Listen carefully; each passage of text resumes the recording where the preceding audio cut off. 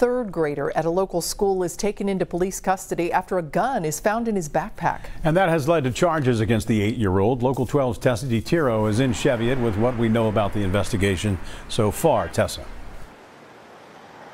Rob, the third grader brought a loaded 9mm pistol here to Cheviot Elementary School. Police tell me they still don't know why or how the boy got his hands on the gun. A teacher says that one of the students alerted her that there was a gun inside one of the backpacks on the wall. School security later found that weapon. Some parents I spoke with this afternoon are upset because they had no idea that this happened. But Cincinnati Public Schools confirmed a letter was sent home yesterday and a robocall was made.